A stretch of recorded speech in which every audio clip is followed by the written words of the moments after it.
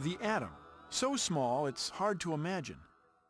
72 quintillion of them fit into a single grain of sand. Finding out what an atom was made of led to our next great discovery.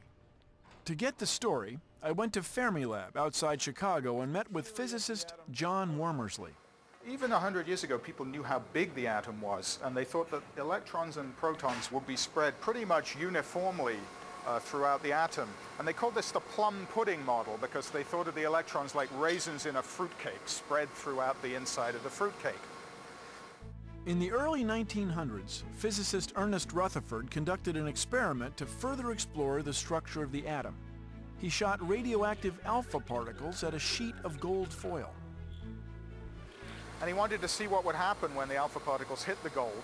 He didn't expect very much would happen. He thought most of the alpha particles would carry straight on through without being deflected, without being bent through any large angle. But what happened? Well, he found something completely different. He said it was as surprising as if you shot a 15-inch artillery shell at a piece of tissue paper and had the artillery shell bounce back at you. Some of these alpha particles bounce straight back off the gold foil.